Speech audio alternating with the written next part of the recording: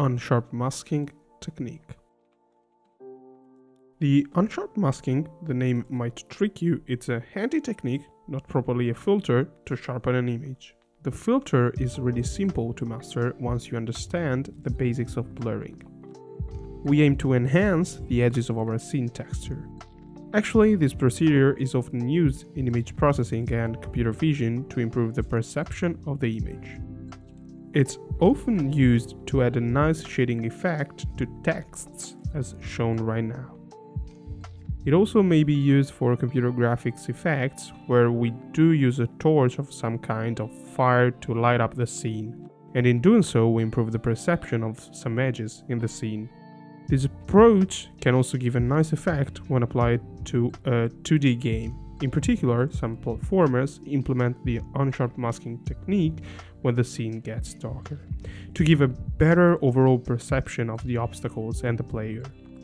The unsharp masking method is simply implemented by generating a blurred mask where the borders are not easily perceived, and then subtracting this mask from the original image.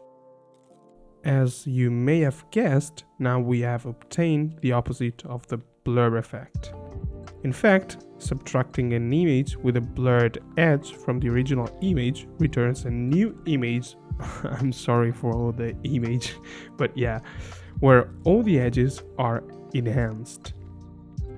Now, this pass will result in a black image that I'm showing you right now, where only the improved edges are shown. So, in order to have back the original image with magnified edges, we simply add back the original image, resulting in the formula shown here. As shown in the code, the effect is simply done by adding an extra pass to the blurring filter shaders. Actually, we can now compare the unsharp masking done with a box blur filter with the one obtained with a fast Gaussian filter. These are not noticeable due to the fact that this effect is always applied with barely noticeable blurring parameters. The effect is not easily perceivable, though I assure you that if you apply these in a darker scene, the result will be good looking. Not stunning, but always a nice power up for your game.